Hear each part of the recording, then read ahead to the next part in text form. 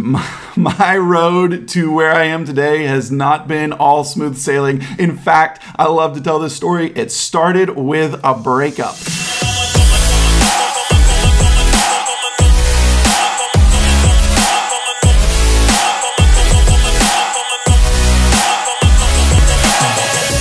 What's up, y'all? Welcome to Monday Magic. My name is Rob Green. So excited to be hanging out with you today. Each week on this video series, I offer you tips, tricks, and inspiration to help you build your business, wow your clients, and create photo magic. And today, I wanted to share with you a little about my photography journey and just all the bumps and hiccups along the way that got me from being a guy that was a career youth ministry guy that had no idea that photography was even going to be on my radar, to starting a business that has generated six figures for each of the years that I've been in business. This is year number 6 now. And so hopefully from all the hard lessons learned and all the mistakes made that I've had in my journey, I can help you in yours to be able to have a little smoother path than I had. But each week, that's the goal, is tips, tricks, and inspiration for you to help you in your photography journey. In fact, below this video, you will find a link to my giveaway checklist, the checklist that I use every time I run a giveaway to make sure that giveaway is a success. Now, like I mentioned,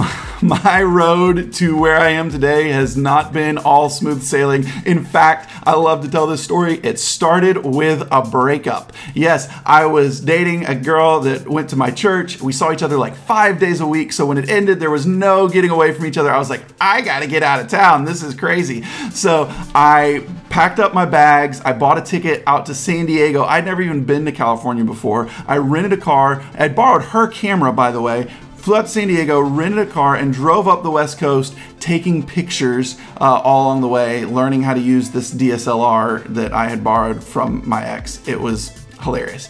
But by the time I got back from that trip, I was thinking to myself, oh my gosh, I love this. This is so much fun. Like, I gotta get one of these things, which is interesting because going all the way back to when I graduated from Kennesaw State University, I had always had this dream of starting a creative business that would be what made a living for me. But in my mind, that was gonna be things like graphic design, like branding, web design. Photography was not at all on the radar.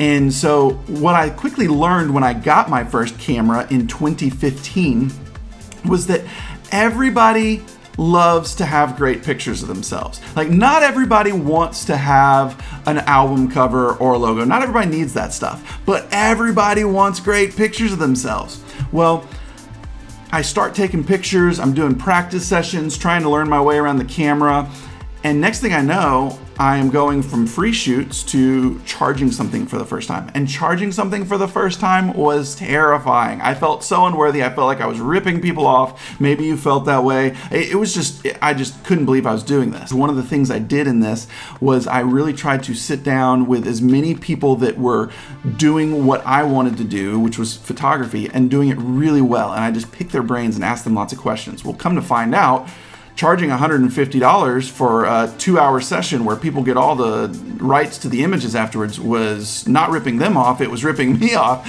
So I quickly sat down and tried to restructure everything about how I price my business and learn as much as I could about how to price my sessions. And honestly, y'all, coming out of this was all in a span of about 6 to 8 months, where I went from heartbroken and traveling up the West Coast to now I'm making money on photo sessions on the side of my full-time job working at a church. And the biggest lesson learned for me out of this was that, man, it's possible for beauty to come from ashes. The thing that you're walking through right now that makes you feel like, gosh, I can never get to where I want to go with my dreams, just know it's possible that in this season you're in is the birth point of something amazing that's going to come down the road that you can't even see. I never could have envisioned in that moment traveling up the West Coast of California that I would one day be a full-time photographer. It was not even on my radar. And 6 months later, here I was moving into sort of the second phase of my business journey, which was setting 5-year goals.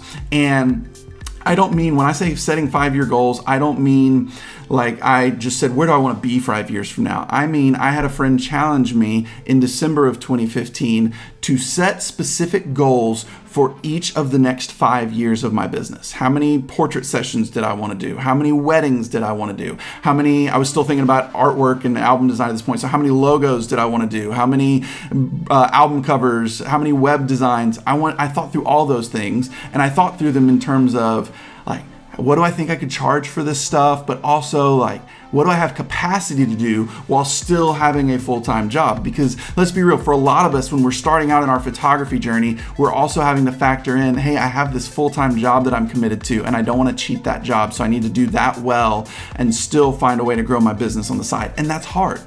But as I was going through this, as I was going through mapping out all these goals, I figured out that it was going to be around year 3 where I was finally going to be able to, if I hit all my goals for year 3, I was finally going to be able to be making enough that I felt like I'd probably be okay letting go of a full-time salary. Was still very scared about that, but felt like I'd be making enough to do that. And yet at the same time was also probably reaching a threshold where the volume of work I would have to do to make any more money would be more than I could handle with my full-time job. So I kind of had circled on my calendar back in December 2015 that December 2018 was probably where I was going to be transitioning out of my job.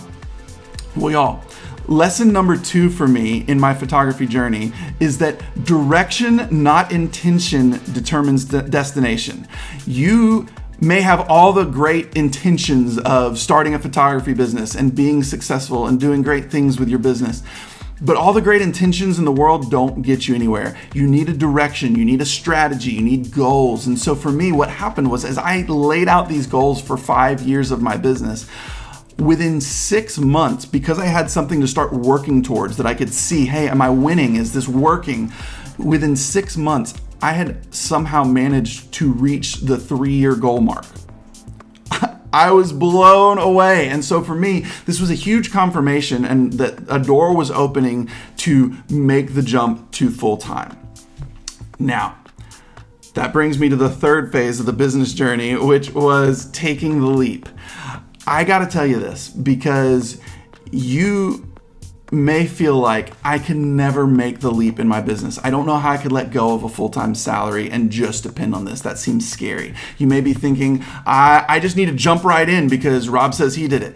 Both of those ideas, not necessarily the right thinking. Here's all I want to tell you about this is there's going to come a point in your business where it will be time to take the leap.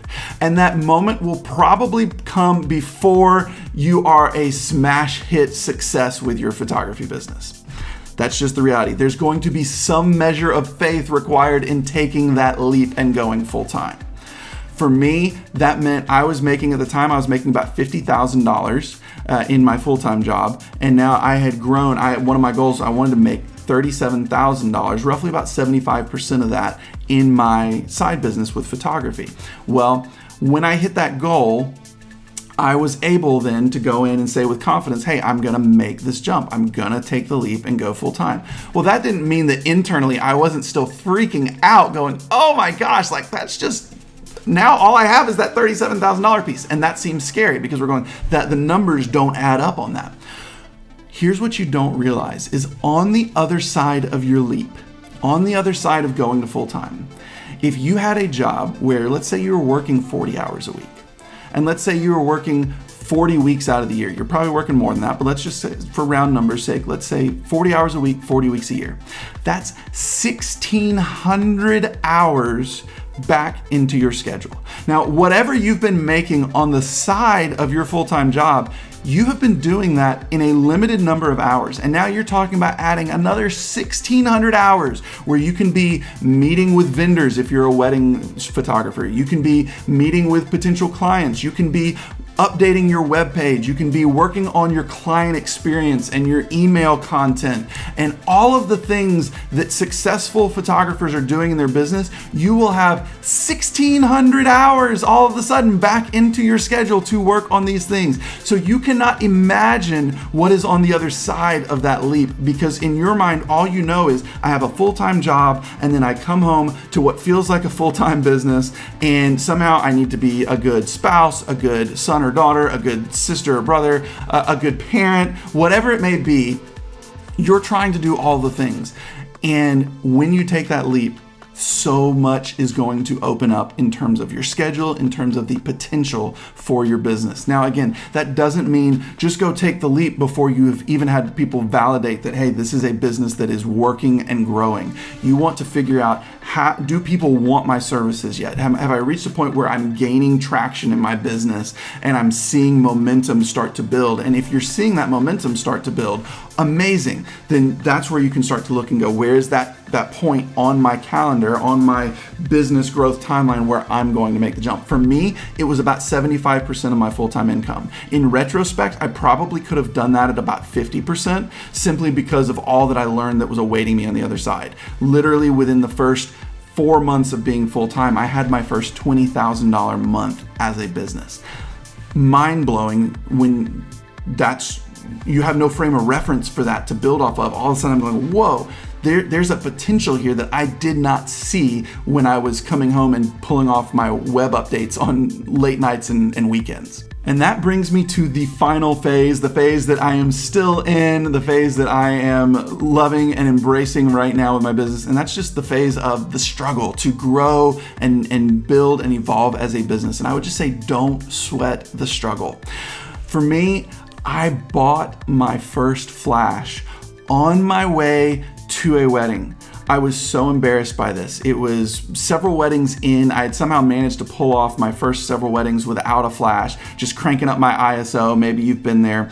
And I finally got to a wedding that I just knew, with this venue, with the time of day, the season of the year it was, being in the winter, there was no way I was going to be able to pull this off without a flash. So I bought my first flash on the way to a wedding. I had no idea how to use it, was literally getting tips from the photography guy as I'm walking out the door of the store. And I just got to that wedding, and thank God I learned on the fly a few things that became really pivotal to how I shoot with flash. But that was just straight up miracle, because I was so embarrassed that night. These people had paid me all this money to capture their wedding, and I didn't know how to capture it when the sun went down. But out of that struggle came a desire to help other photographers never experience the shame and embarrassment that I felt that night. And now, as a result of that, I teach a course on flash for photographers, the kind of photographers who are going, man, I've got a wedding tomorrow and I need to know how to shoot with flash. What do? Well, you take the course, and the next thing you know, you're shooting with flash and it's working. The stuff our students have done has been amazing.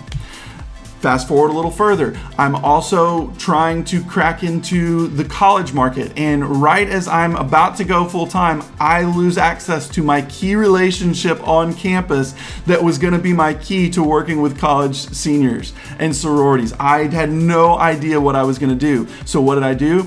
I decided, you know what, I'm gonna run a giveaway and just see what happens. And then I decided, you know what, I'm also gonna put out an application and see if I can generate some interest in people being campus reps for my business. Well, these things that were for me were done out of desperation, because I just lost my key relationship on campus. My key reason to be on TCU's campus was gone. I all of a sudden was running these giveaways, building these campus rep teams, and now I have courses on giveaways, courses on campus rep teams, courses on running a college and sorority business with your photography.